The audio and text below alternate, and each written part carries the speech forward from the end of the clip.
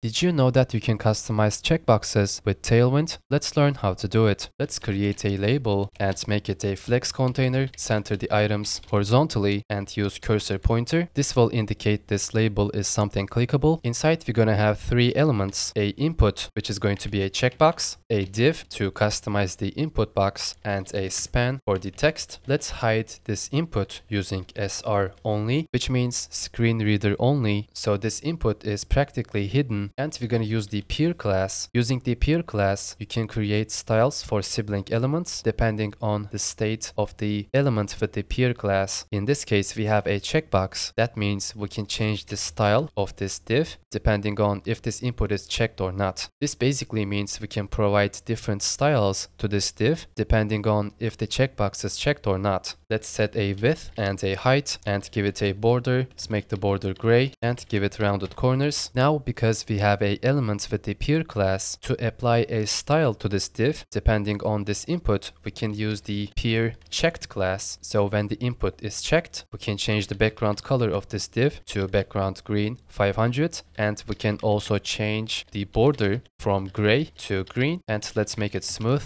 by using transition all and duration 300. Let's also make it slightly bigger using scale 110. Let's put some gap between them and make this text gray 700 with a font of medium. And this is how it looks like. The reason why this works, because we wrapped everything in a label, so this means everything will be clickable inside this area. So even though we hide the input, this div can act like this input box, and this is how we can style it.